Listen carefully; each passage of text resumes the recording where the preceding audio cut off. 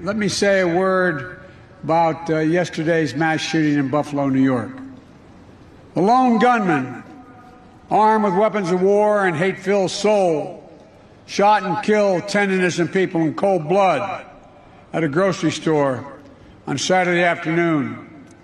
Jill and I, like all of you, pray for the victims and their families and a devastated community. I've been receiving updates from my team in the White House that's in close contact with the Justice Department. We're still gathering the facts, but already the Justice Department has stated publicly that it is investigating the matter as a hate crime, racially motivated act of white supremacy and violent extremism. As they do, we must all work together to address the hate that remains a stain on the soul of America. The hearts are heavy once again, but a resolve must never ever waver. No one understands this more than the people sitting in front of me.